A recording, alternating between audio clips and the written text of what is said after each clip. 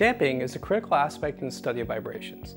It governs the behavior of so many things we interact with daily, such as the comfort and handling of our cars or bicycles, to the sounds that come out of musical instruments, audio speakers, and so much more. Without damping, the vibration would never cease, or worse yet, the vibration amplitude can be excessively high and even lead to catastrophic failure. In this ANSYS Innovation course, we will introduce the concept of damping. We then focus on the fundamentals of damping, covering the various types of physical damping, and then switch into how to account for the damping in our discussion on the characterization of damping. Finally, we wrap up with a few illustrative application examples.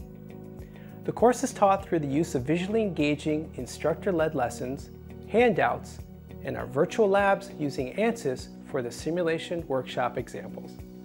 The simulation-based homework and quizzes are provided so that you may continue the learning beyond the lectures. I'm Sean Harvey, one of your instructors. I invite you to join us in this exciting ANSYS Innovation course on damping effects.